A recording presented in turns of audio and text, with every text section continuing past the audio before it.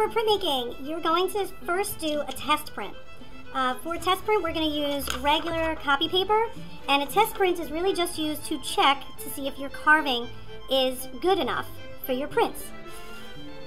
You're going to need a little bit of newspaper to keep your block on top of. I'm using 2 blocks because I use these in the demo, but you probably have yours double-sided. And I have my white copy paper. You're also going to need ink. We're going to start with black, but I do have colored inks for different effects and obviously different color combinations. You're going to need a roller. The proper name for the roller is a brayer. Why? I have no idea, but it's called a brayer. And that's to apply the ink. And you'll need a tray, okay, to put your ink on. So I'm going to take the cap off. I'm going to squeeze a dollop in the middle, about a quarter-sized amount of ink.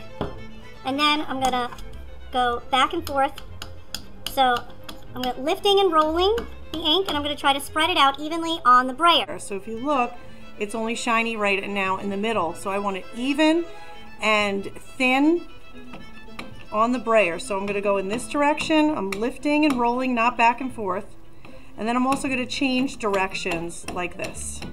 And I'm going to lift and roll, change direction.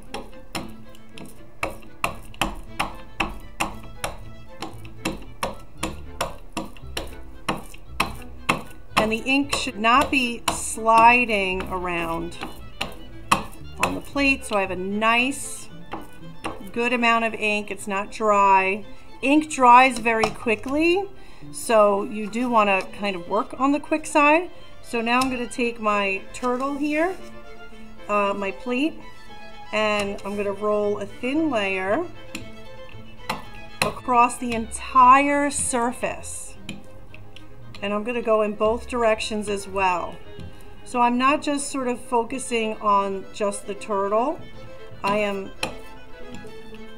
going in both directions, a nice thin layer across the whole thing. Then I'm going to take my paper, and since it's a test print, I'm just going to lay it right on top. Once it touches and makes contact, you can see if I lift this back, it's already printing. So I'm going to let go, and hopefully that lined up still.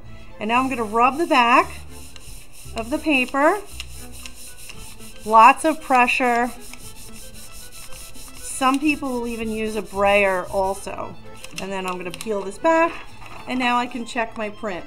So I want to make sure that I can see, I can read the turtle. There we go. You can compare it to your block, and you want to say, okay, is there anything that of these extra marks here that I can take out? Like, what if I wanted this totally white?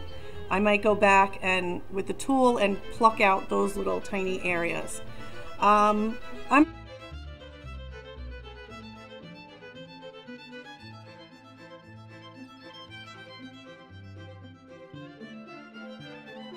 We're going to be making your choice. Either you can do a smaller sheet with maybe just one image, and you can also choose to do a larger sheet with maybe both of your images printed together. That's entirely up to you. We also have a colored paper for after you've done a black and white print, but it's totally your choice what size, depending on how much time you have. For my first print, I'm going to use the half a sheet of paper, the smaller size, and I'll be able to fit 9 prints on this. So I'm going to go ahead and print the turtle, and I'm going to go this direction, and I need to re-ink my plate here, so I'm going to squeeze, because I already did 2 prints. You can usually get 2 prints out of every squeeze of ink, so I'm going to put another dollop. And I have to spread that out, so I'm going to lift and roll,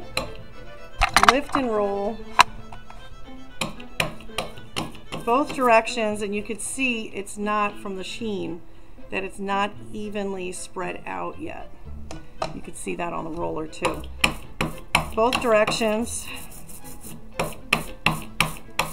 And that little snap, crackle, and pop, that's a good indicator that you have enough ink, not too much, and not too little. It's not sliding around, but that crackle, a little ASMR here. That's what you want to hear. That's when you know it's good to go. And I always leave these, some people like to leave it like this. You can leave it off to the side for somebody else to use, face up. I'm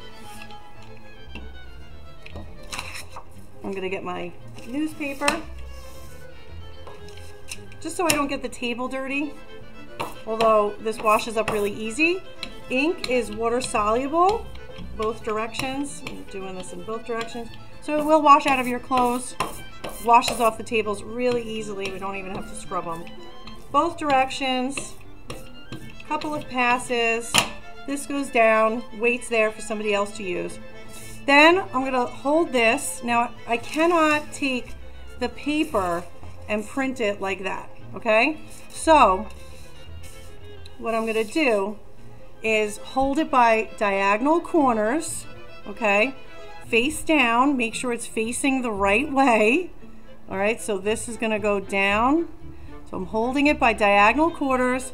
I'm gonna use these fingers, okay? These fingers here to kind of help me stay above my paper and line it up to that corner really well. Once I let go, drop it down on the paper, that's it. It's already printing. I'm gonna gently rub its back here. A little bit of pressure. You can, once you have made contact, carefully flip this over. Let me just move my ink. Flip this over. You can rub the back like this or use a clean brayer to do that, roll that side. And then again, I'm gonna lift up by the corner and peel it back, and I have my first print, okay? So now I'm gonna print 8 more times.